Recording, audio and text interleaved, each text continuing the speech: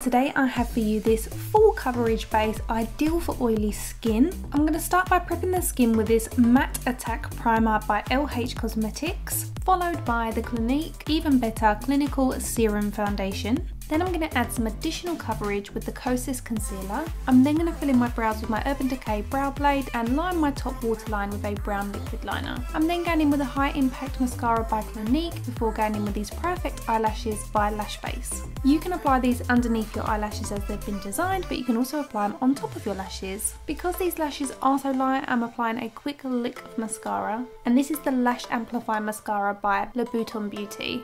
Then I'm going in with some liquid contour and bronzer. I'm also going to use this in the same brand for the blush. They look nice from a distance, but I had higher hopes for this brand. I also applied a little bit of this to my lip with a bit of balm over the top and then setting that in place with the LH Cosmetics On Set Setting Spray.